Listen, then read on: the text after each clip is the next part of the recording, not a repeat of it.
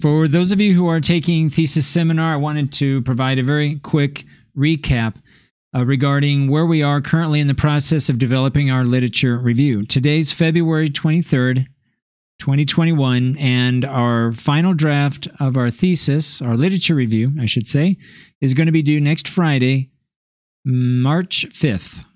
Okay, next Friday, March 5th, all of our theory, our literature review should be completed by that date. Regardless of when your tutoring session is scheduled, that's going to be our due date for our literature review. On March 8th, that following Monday, that's when we will begin data collection. We'll be talking about our instruments first. We'll talk more specifically about your participants, how you're going to obtain the information related to your research questions. And so this is why I think it's really important to be thinking about your research questions as you're developing your theory. We'll talk about that here in a few minutes. Today, I want to talk about the process. The process is how I would go about completing your literature review.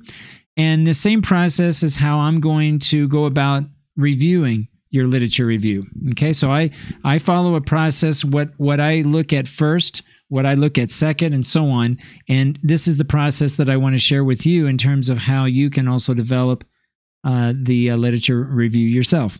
Then I'll conclude by talking about receiving feedback and some ways of looking at feedback for this course. Okay. So the process for completing your literature review. Number one, begin by adding your thesis statement to your shared Word document. Bring it over from the Excel file. If you have it over there, I encourage everyone to continue updating the spreadsheet as you're making decisions, as you're modifying your basically any of the aspects that you've included in that Excel spreadsheet. Try to keep that up to date. But now all the work that relates to our literature review now needs to be over in our shared Word document. So number one, add your thesis statement. Number two, at the bottom, at the end of your theory, just above the method section, just before the method section, include your research questions. This is where your transitional paragraph is going to be. And this transitional paragraph is where your research questions are going to be. We're not going to have a conclusion paragraph for the theory. We'll talk about the conclusion paragraph at the very end when we complete the entire thesis paper. Number three, once you have included your thesis statement and your research questions at the end, and I guess I should mention the thesis statement goes at the end of the introduction paragraph, okay, just before the first main section of your paper, of your literature review. The third thing you need to do then is to add the main sections. The main sections are going to be as level 2 headings, and you're going to have anywhere from 2 to 4 main sections, right? So we want at least 2 and no more than 4.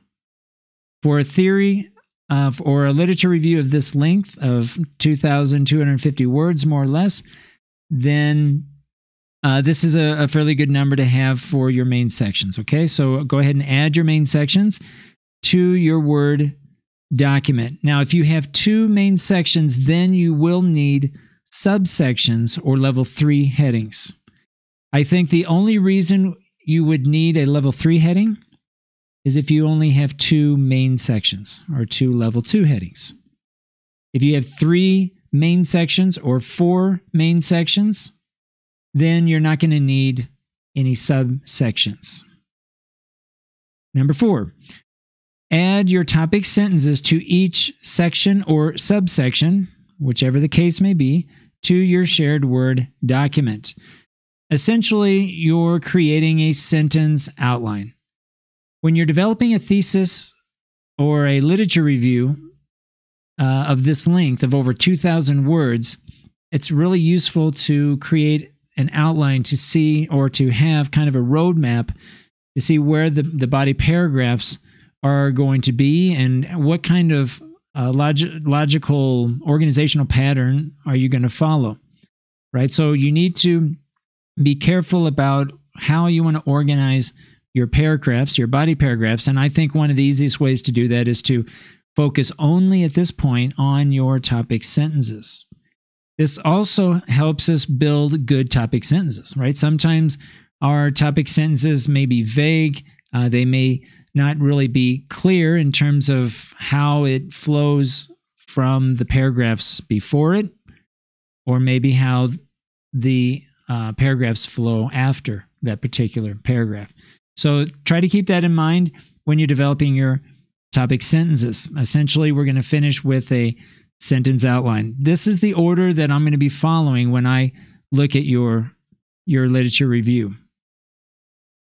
Number 5, based on the subsections or sections and topic sentences, complete the research matrix and make sure that you have enough evidence for each topic sentence. That is, make sure that you have enough evidence for each of your body paragraphs of your literature review.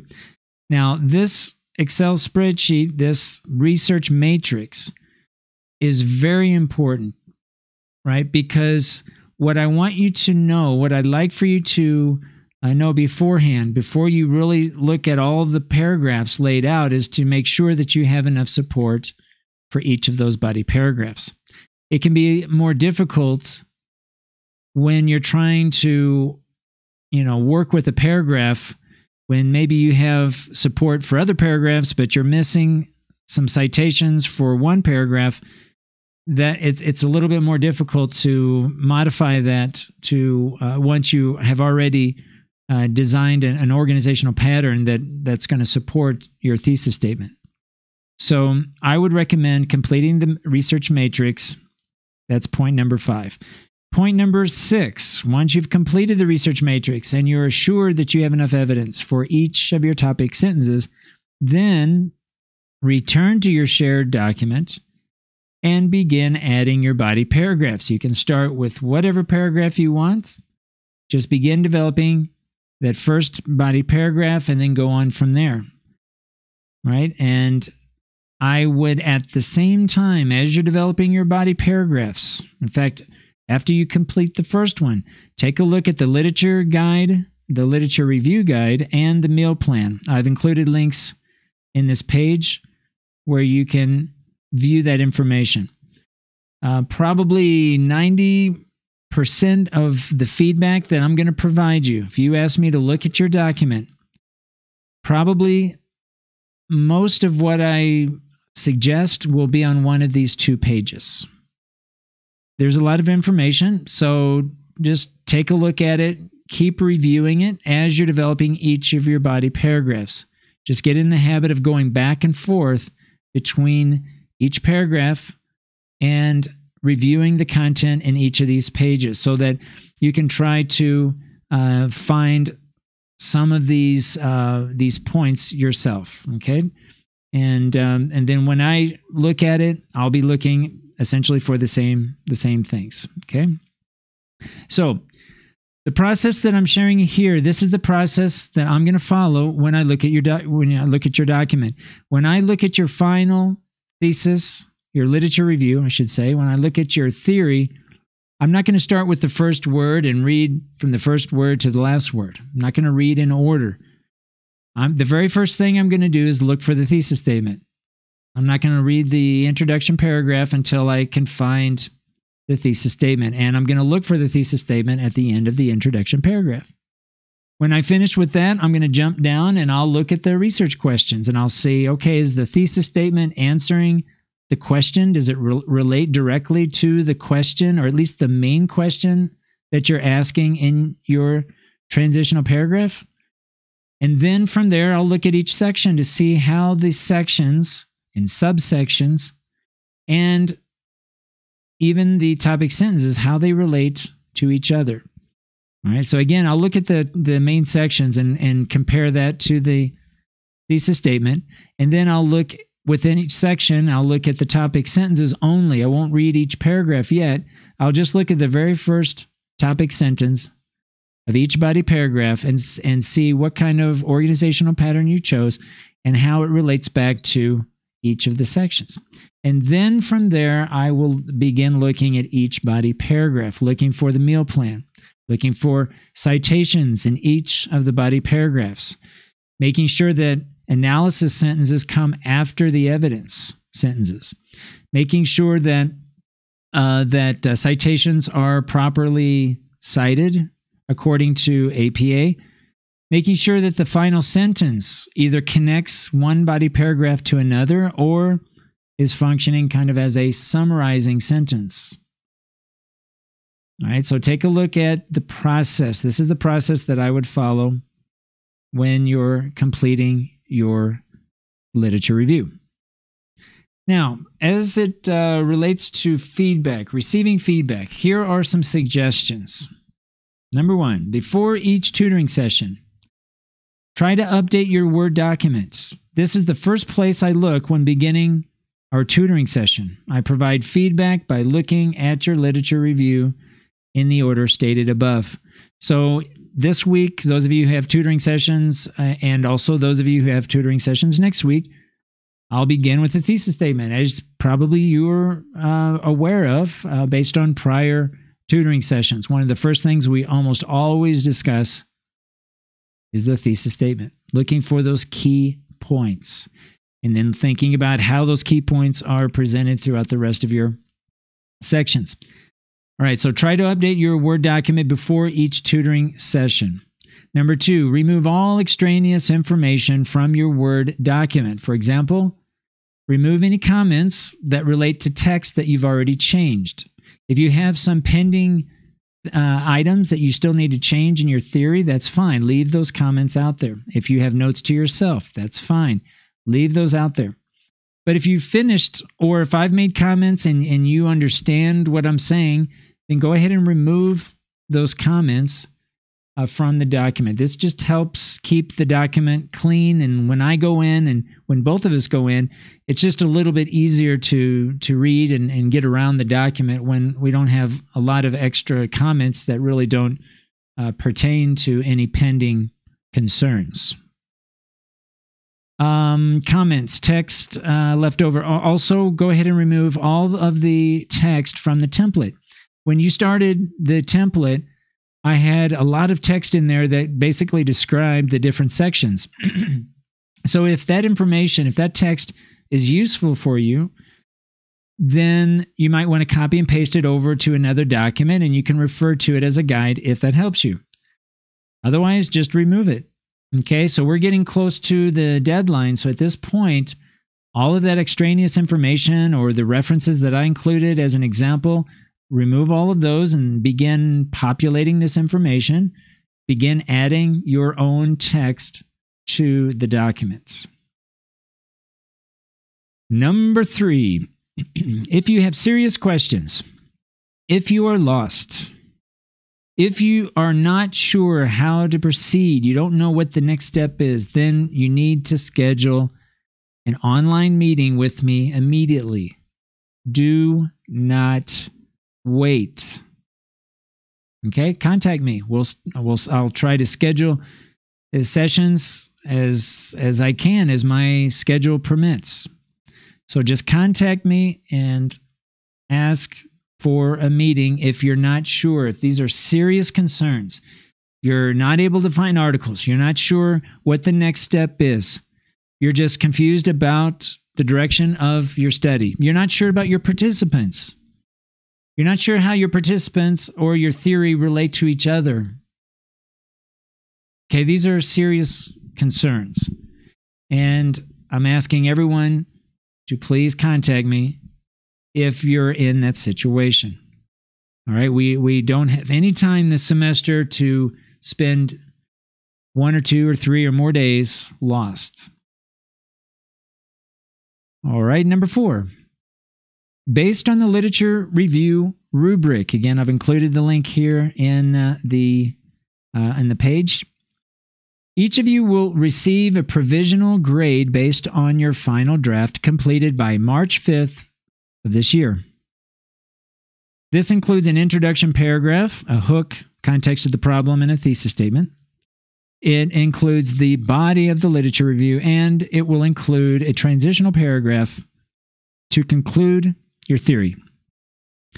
Again, we're not going to be drafting a conclusion paragraph. So if you've had me before, or maybe you've had other instructors that have talked about completing a conclusion paragraph, we're not going to have a conclusion paragraph that for our theory. We're going to have a transitional paragraph. And you can check the link that I've provided here that will take you to a page in Notion where I describe what to include in your transitional paragraph. This is going to be your very last paragraph of your theory. It's the very last paragraph of your literature review. It's the last paragraph that is placed just before the method. It's actually a paragraph where you're, for the first time, mentioning your own study, because now you're going to introduce your own research, your research questions. You're going to talk about the problem. You're going to restate the thesis statement. Check the order that I talk about in Notion. All right, but this is going to be our first mention. Everything before the transitional paragraph, we're only talking about the other research. We're only talking about other researchers, right? Other studies. Okay, so we're going to keep everything in the third person, no I's and we's and you's. All right, so your grade, you're going to receive a provisional grade based on a completed draft. And I should also include here, obviously, that it needs to include the references, right? In addition to the introduction paragraph, the body, and the transitional paragraph, we also need to have, very important, the references. All right, so make sure that you have included the references as well. I will grade the theory based on what examiners are likely to expect for the final thesis paper. Your grade is provisional in that you'll be expected to make any necessary changes by the final due date of May 21st by 2 p.m. All right, so this is where students get a little stressed, perhaps, when they receive their grade at this point, because I'm going to be grading it. I want you to know what to expect for a final thesis, for a final literature review. And so I totally expect that there be changes between March 5th, which is the due date, and May 21st, which is the final due date of your completed thesis paper. From March 5th, right, until May 21st by 2 p.m., you'll have that time to make any final changes to the theory. Now, here's the thing. Hopefully those changes are minimal, right? The idea is that you make your best effort in these first 6 weeks of the semester to try to get the best first draft of your theory as possible, so that those changes, any feedback that I provide you, and any final changes that you need to make are going to be minimal. That's the expectation. All right? So if you're wondering, will I be able to make changes after March 5th, after the due date? Absolutely. In fact, you're expected to. Right? I actually expect everyone to make some changes to their theory between March 5th and May 21st. Okay. Let's see. I will reassess the entire document when you turn it in on May 21st of this year. I'll reassess it. I'll look at it again. In fact, I'm going to look at the entire document at that point, because at that point you will have finished the method section and also the results and discussion. You will have the whole paper. So I'm going to look not only at your theory, but the entire document, and I will reassess. Right? This is why the grade is provisional at this point. Okay? It's going to be provisional until you complete it for May 21st. I'll take another look at it, I'll reassess it, and I'll make any necessary changes. I'll make changes as appropriate. Your grade reflects not only the finished product, but also the process. What do I mean by the process? The revisions that you make week to week in your Word document. This is why I'm encouraging everyone, please work as often as possible in your Word document. It can only help you. It can only help you making these changes, these revisions in the shared Word online document. I understand that some of you may have problems with internet, but try to get in at least once a week to update the text in your shared Word online document. Okay, number 5. Finally, each of you is expected to review all posts in Teams, asking questions if something is not clear. I am providing a lot of information in Microsoft Teams in the form of a post. And I understand that it's a lot of information, but at the same time, this information is relevant to the class. And since we don't have the luxury of seeing each other, and we don't have a lot of contact, one of the only ways that I have to share information with you is through post and also through Notion. So anytime I post a new page in Notion, I usually also post it in the post section of Teams.